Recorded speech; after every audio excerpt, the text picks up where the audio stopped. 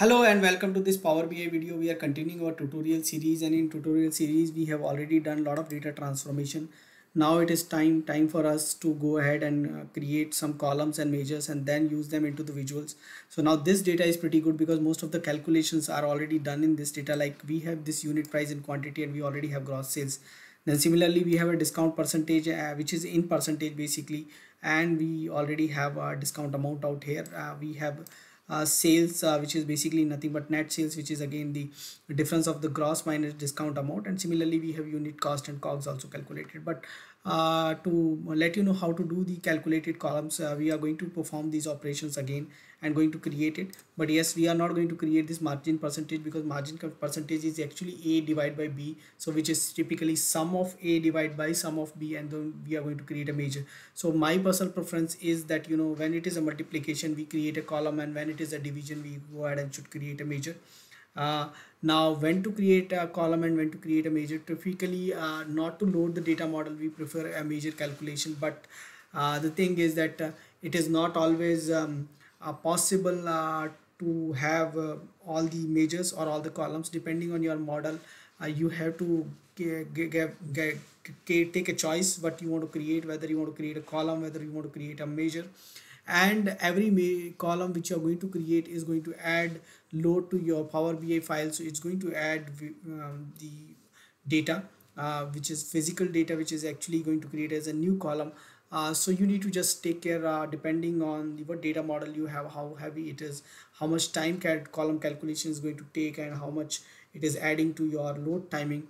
Because if you have a pretty heavy data and you keep everything to the measure, actually the runtime of a report or maybe a visual might take a time. So that is the call which we have to take depending on the model. But right now let's start with view columns and let's start calculating it.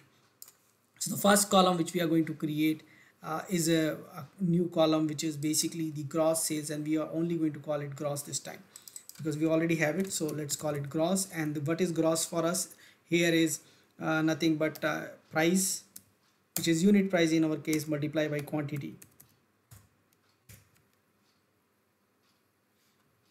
So we got the price. Again, new column. Another new column which we wanted is discount amount. We will call it discount because we have renamed the discount as discount amount. And what is that? That is basically nothing but gross, and now gross has been created as a column, so we should be able to get it. Gross multiply by discount, and here discount is already in percentage, so we don't need to divide it by 100. We can actually mark that column as a percentage column, so we are getting it correct. So now next column which we need, net. And net could be have been a measure also. It's a candidate for a measure because both calculated columns are there, but let's call it net. And the net is nothing but gross minus discounts. That's what we wanted, and we are using all the new columns which we are creating so that we later go ahead and create some measures out of it. So we got gross, we got discount, we got net. And now what we need to do is we need margin. But before margin we need to know what is our cost of goods sold, which is cogs. And we already have a column which is named as cogs, so it will not allow us to create cogs. Let's see. Yes, we all exactly have a cogs, so let's call it cogs1, cogs1. And this is nothing but unit cost star quantity. And what we are going to do, a couple of things we are going to do before we get into the next column, is what we are going to go to the cogs column which is originally there, and we are going to call it as cogs amount. We will come back now and rename these cogs as cogs. So this is one thing which we need to take care, that while we are doing this model creation step, before even we start any visual creation, just make sure that all the naming convention and everything is correct as per what we need. Okay, so we is calling it gross, discount, net, cogs, all these columns we are going to take it like this. Now what is the next step is we need a measure which is